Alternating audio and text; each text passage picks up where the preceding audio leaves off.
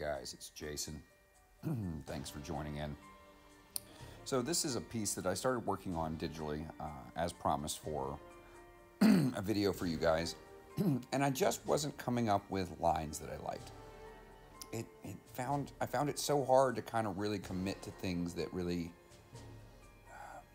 just didn't feel like they didn't have the appropriate line weight. I was really struggling to kind of get into those little details.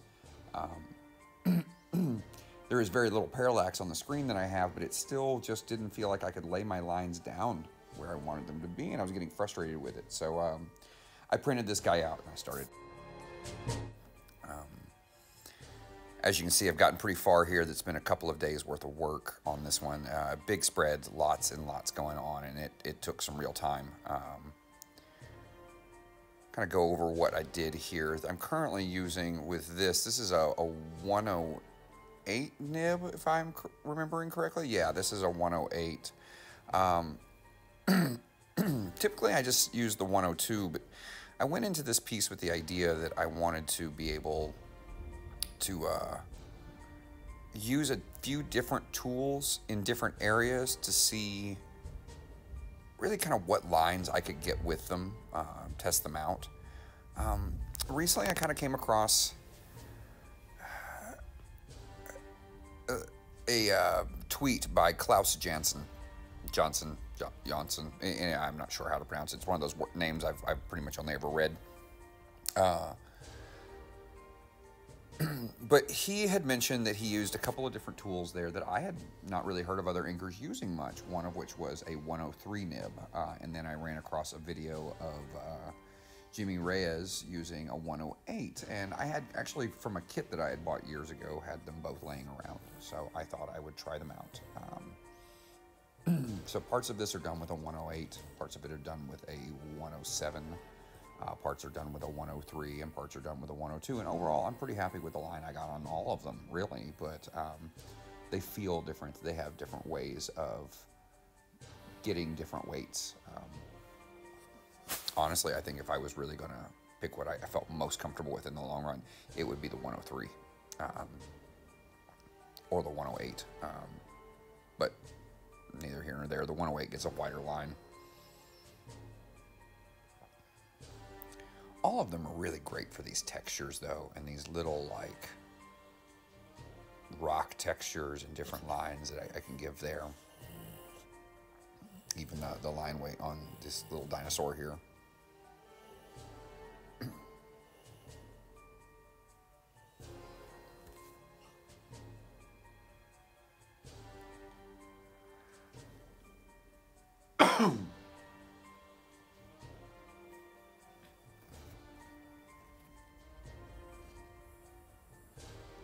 Sorry, it looks like a rainstorm is blowing in here, and my allergies are blowing up with it a little bit.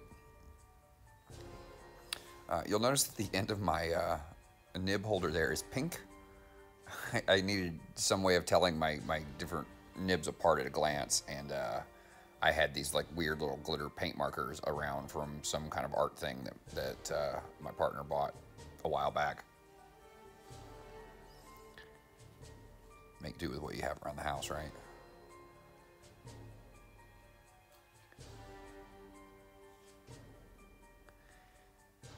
You know, I probably should be using French curves and templates a little bit more, but I really like hand drawing things, and I've got a pretty steady hand for most lines and curves. I do occasionally make a mistake, but don't we all, right?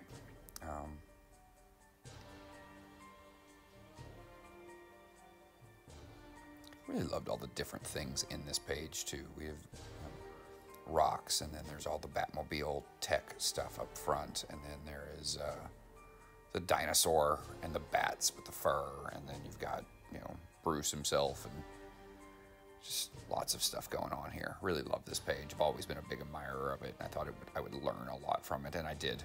I was very correct in that. Aside from just learning my tools, I kind of learned a little bit about line weight and kind of how to adjust some things, different textures. throwing lines for fur. I also learned a very difficult lesson in this, in that I had to patch something. It's a little hard to see from here, but there is a spot just below where my hand is right now where I had spilled some ink and then tried to clean it up, and it was not as dry as I wanted it to be, so it ended up making a bit of a gray smear, and it was really just hard to kind of get cleaned up. So I did just a little bit of vellum and a glue stick, and basically cut out a little stencil about the size of the spot that I needed to patch that, and then just inked over the top of it. It's something that if I scan, I'll have to clean up just a little bit, I think, but it is totally fixable.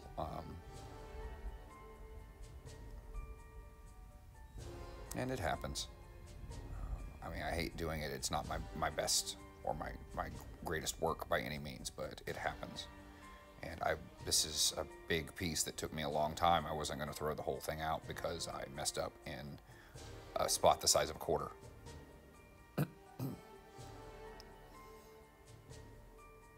And luckily it wasn't a super up front spot. It was a small place with a little feathering.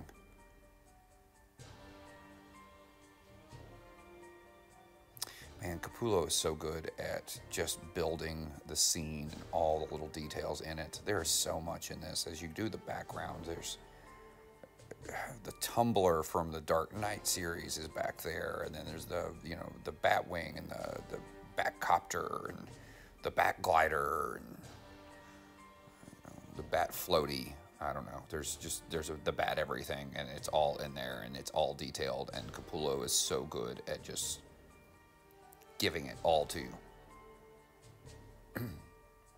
Absolutely love it.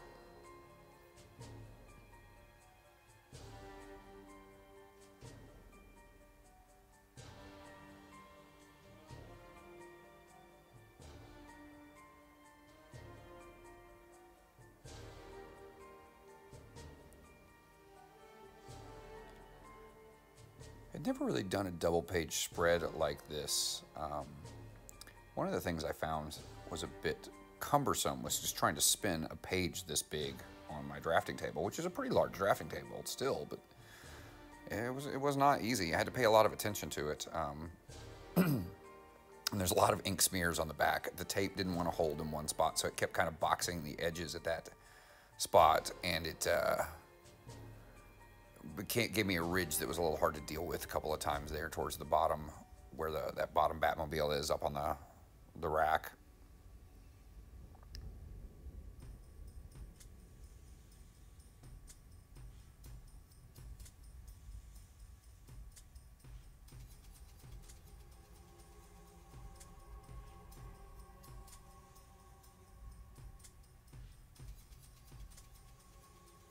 It looks like I'm scratching at the board, but I'm really not. I've got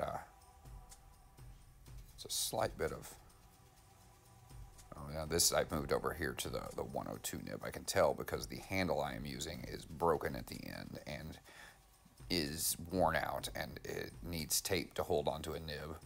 I actually have gotten a new replacement handle since then, but this was just yesterday actually. But, I had to make it work.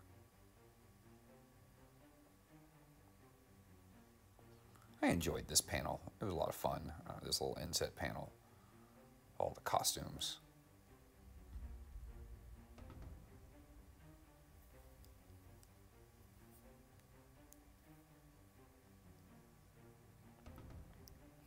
You'll notice that glove I am wearing is a digital inking glove, and I honestly won't ink without it anymore.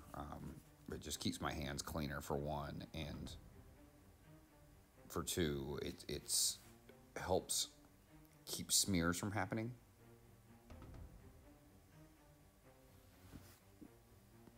I saw an inker the other day who was making a video online, and they had just taken an old winter glove and cut a couple of fingers out of it so that they could hold their brush well. And use that, and I guess that was sort of the old school way of doing it. Seems like my hand would get hot, but you know, you gotta make what you gotta make work, right?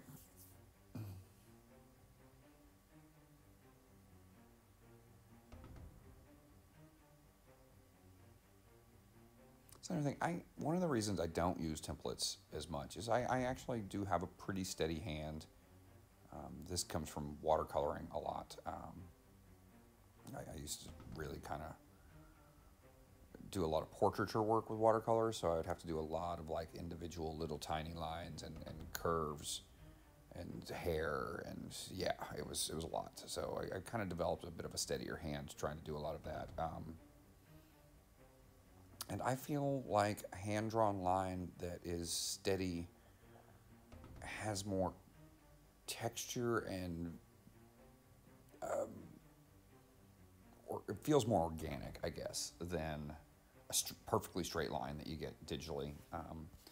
Not that those aren't useful, but I find, especially when I'm doing cityscapes, I really like them.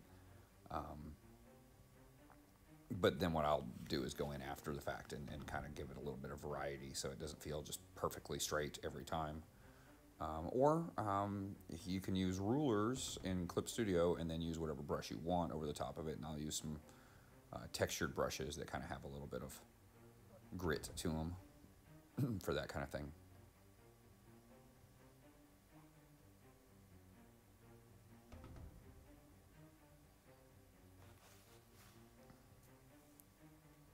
Kind of got off screen here a little bit, I apologize. There we go. I don't know if you can tell when I lift my paper up, there is a square or kind of just a few corners taped off with blue painter's tape. So I can mark my cue of where I'm supposed to be to stay in screen while I am shooting. I shot a couple of videos as I was going for with this, where I just kept ending up where half of it was just me off in one corner where you couldn't see anything. So I fixed that. Hey, I'm learning. I've never really shot a lot of video. This is all kind of new to me, which is why it's going a little slow. But I'm learning, and I'm trying to experiment with other types of videos. I've been doing my little 2-minute book reviews. I'm hoping to give you guys some more ideas of art books that have helped me, art books specific to comics that have helped me, comic artists that have studying their work has helped me. Just there's really so much that I want to share, and I don't want to do a giant, here's 15 books that you need to go buy. So I thought maybe some little quick 2-minute reviews would help you guys, and you can find some specific things. I just put 2 up this last couple of weeks. Also, if you're curious about my workspace or my tools, I've got a new video that I just put up earlier today that kind of shows my workspace and what I'm using.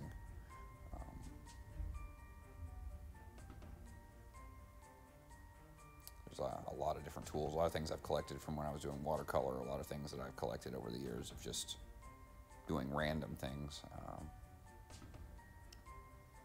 Back to the rapidographs. I like these really tiny rapidograph lines for a lot of my small background stuff, especially if it is like tech detail.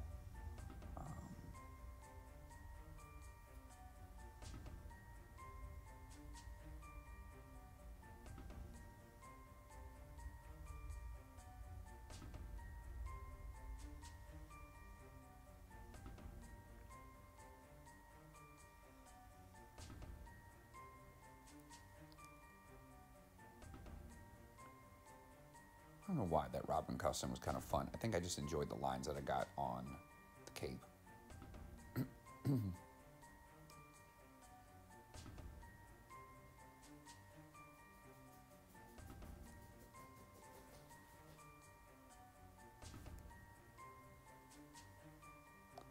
Sorry, off screen again there a little bit. One of the things I'll talk about while I'm there is I think I'm filling in some of the details off to the side, but you'll notice that there is this like ridge or shelf that you're looking up at the bottom of on that panel, and I found the lines in that kind of hard to do. Maybe we'll get back to me showing you there in a second when I'm paying attention again to where I'm supposed to have my piece of paper.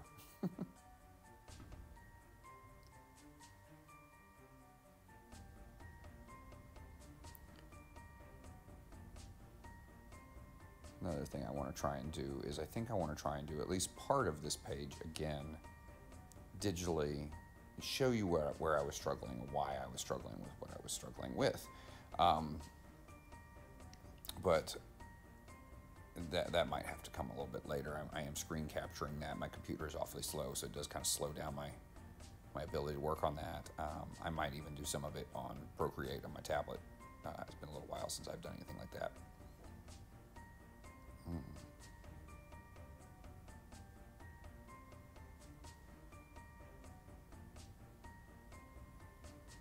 This is sped up a bit, so I do apologize. It looks like I'm pulling lines like super fast really well, but really I'm going at like double time here. I'm moving much slower, I promise.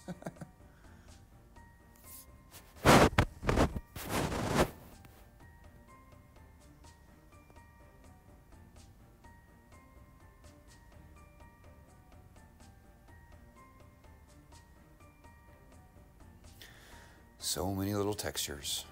All right. I don't know how long I can stay off screen like that. That's just really ridiculous. I apologize, guys. I got to get better at this. Oh, there I go. I'm a little back on screen if you want to watch the corner.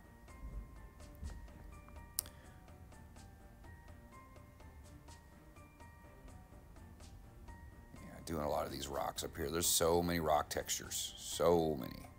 And I did use a lot of different tools to kind of accomplish that, and I really feel like each shot kind of has a little bit of a different look because you're looking at it from different angles and different lighting, so I wanted it to feel a little different while feeling consistent.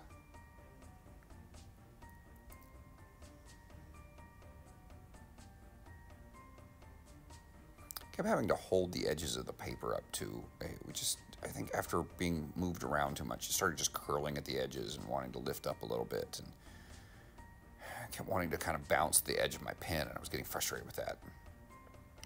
But I don't want to tape it down because I will need to spin the paper around to move things, and that was going to be frustrating to me.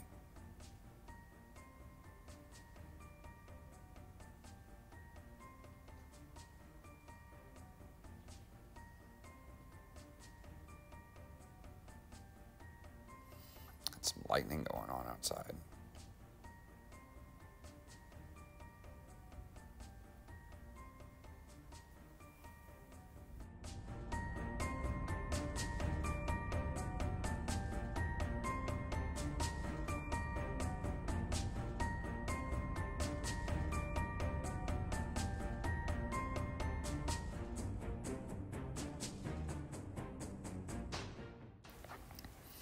All right.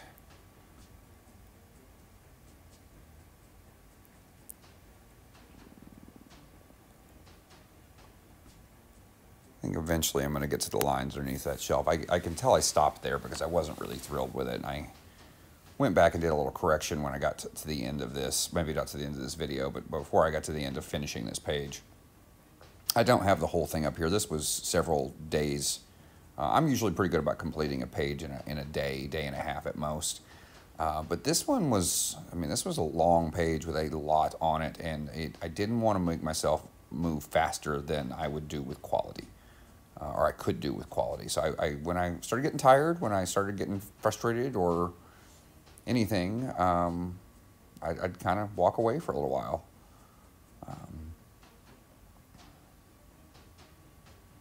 I didn't want anything to feel like I had gotten lazy in the end. That's not to say that I don't see mistakes in it or lines that I don't like, but I got a lot accomplished and I learned a lot here, so I'm still proud of it. I am real happy with this piece, even if I am real unhappy with small pieces of this piece, if that makes sense.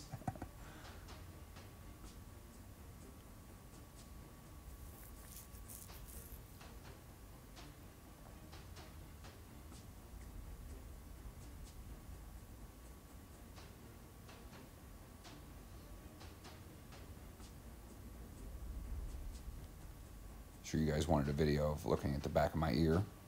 There you go. I tend to lean in just right on top of things, so I apologize. I am in the way a bit, I see.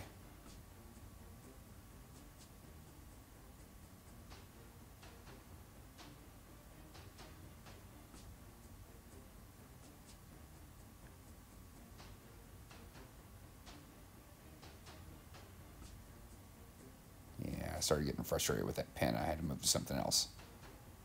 Was not quite getting where I wanted it to go. So I slowed myself down quite a bit here and just...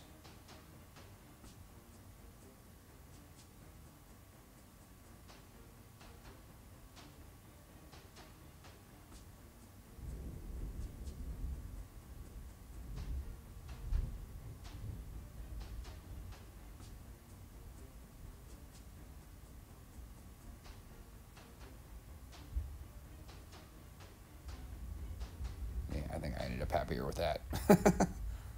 Took my time.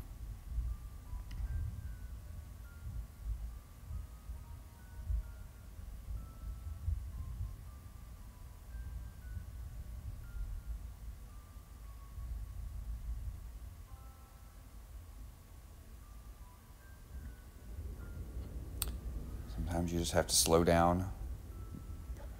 Use the tool you're most comfortable with for the thing that's the hardest to do. At least while I'm learning. I don't know if you guys can hear that thunder overhead. It's pretty like rolling, kind of low thunder, but it is definitely coming down hard out there. Makes me wish I had mowed the yard earlier, but oh well.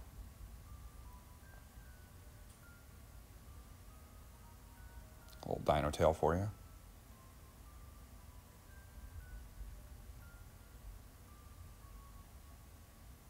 I always wondered how they got that in there, right? Like, how do you get a dinosaur delivered to your house and then into a cave like that without a team of construction workers who gonna end up knowing that you're Batman? Like, I don't know. I've always had questions about how some of this stuff got built.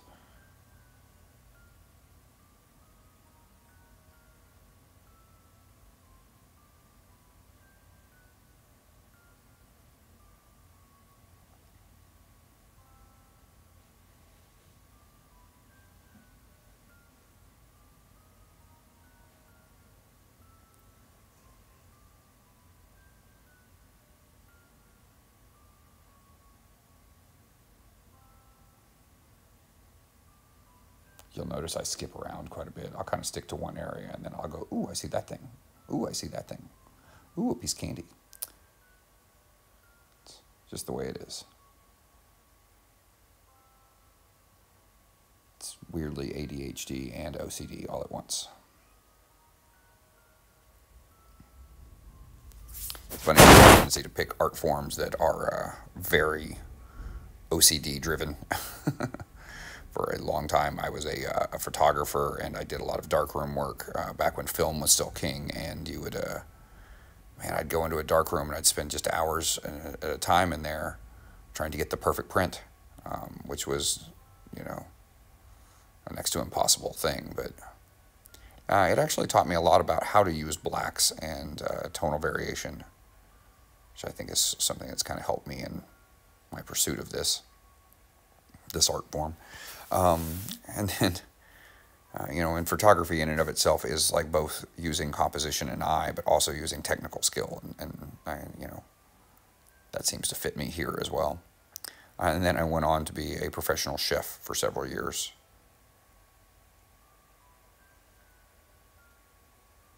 Lots of skill level there. Well, I hope you guys enjoyed this. I'm pretty proud of it in the long run. I did a lot of work here, and it took me a long time, but I appreciate you guys sticking with me, and I hope to have more up for you soon. Thanks.